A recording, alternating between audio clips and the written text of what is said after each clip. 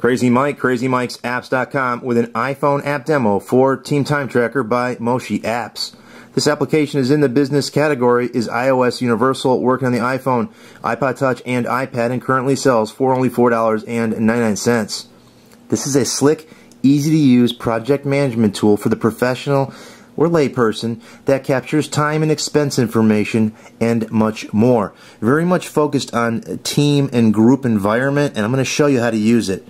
Right here on the far left, you have your timers, and you can see the other navigation, entries, client, staff, and tools will work from left to right. Here are the timer areas where you're going to start tracking your time. I can tap on Quick Timer. Hey, I get a phone call. It's from a client, and they want to start asking me questions or something. It was unexpected, and I want to make sure it gets, tacked to the project so that we get paid for the work and or the client gets billed correctly.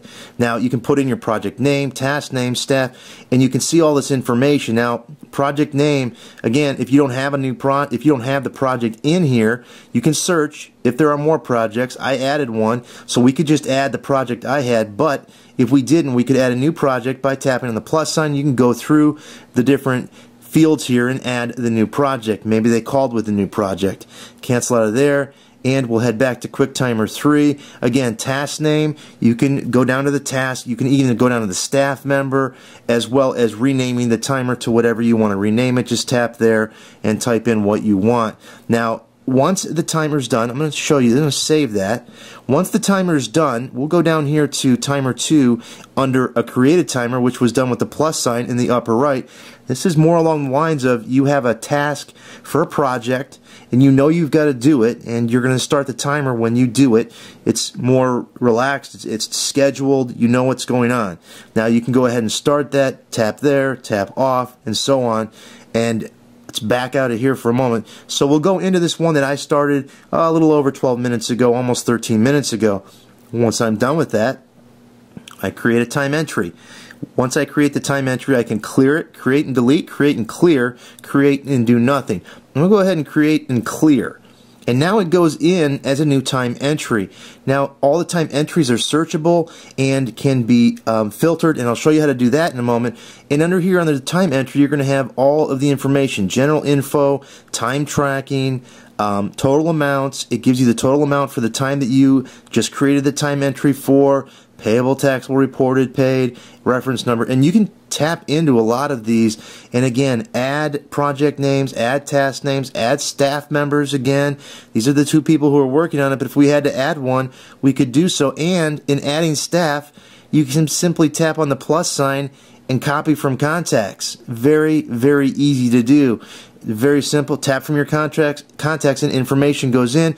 You'll have to adjust some of them, like default rate and so on, but that's how you would add a new staff member. And we will cancel out of there and head back to our time entry, which was converted from a timer, remember. So we're going to save that. Now that's saved. You can see the timer's been stopped. I still have a couple of others going. Quick timer again for when you want to start a timer for something that was unexpected, so you bill the customer correctly and get paid for your work. And then the plus sign just to add a timer. Now entries are where your timers are going to end up after you finish them. And you can see I've got the couple that I just added one of them in there, and I have them filtered right now by time, but I can have them filtered by both time and expense. And then I can also further tap on the calendar and have the calendar view as well as the list below. They have the icon to distinguish between a time entry and an expense entry. To simply add in this entry tab, go up to the top, create a new time entry or an expense entry. In the expense entry, again, very basic time, title, date, amount, price, purpose. A cool thing in here is you can actually tap on receipts, and when you want to add a new receipt, you can add a photo receipt from your library or camera. So it's a great way to save some, tangible proof that you went out and purchased something, such as a receipt. Cancel out of there. We will say yes. And that is your entries. Again, tapping here to add a time entry is going to be a new time entry, which will go in. But again, those can be managed from the actual timers over here and converted to time entries.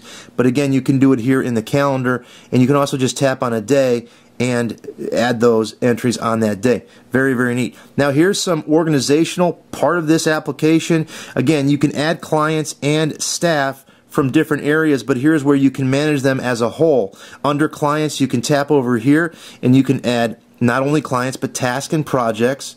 And then over here under staff, again, you can add staff by tapping on the plus sign, copying from contacts, or manually entering.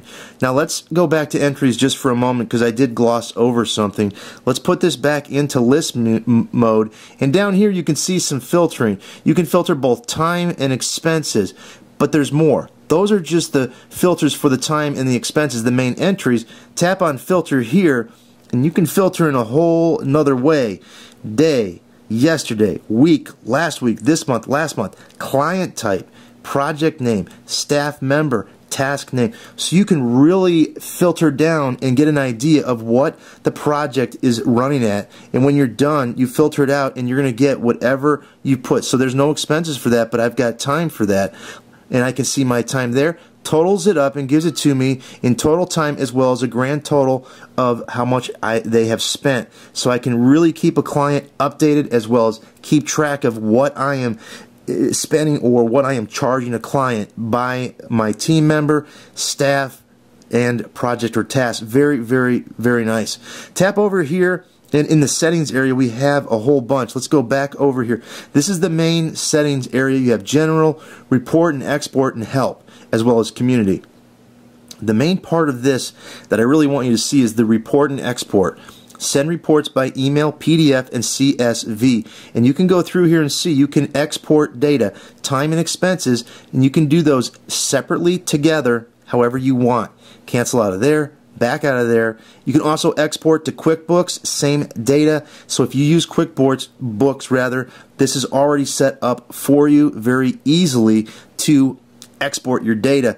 There are some settings in here. Again, different things you can change. And there are in-app purchase. If you want to upgrade this to have more than 5 staff members in the app, you can actually do that for $4.99 and manage unlimited staff members. But currently in the $4.99 model, you'll get 5 staff members and unlimited projects and tasks. There's some other information here in FAQ, which is very good, a quick start. And one of my favorite is request a feature. Tap there, pull up an email, tell them you want Dropbox integration or you want this to sync to the cloud and so on, so that if I change it in my iPhone, it'll reflect in my iPad. What have you. If you want to do that, you can send that to them. Cancel out. That's it for this iPhone app demo. It's a great way to track your expenses for your freelancing work or your business for both group, single person, or teams. Until next time, this has been Crazy Mike saying see ya.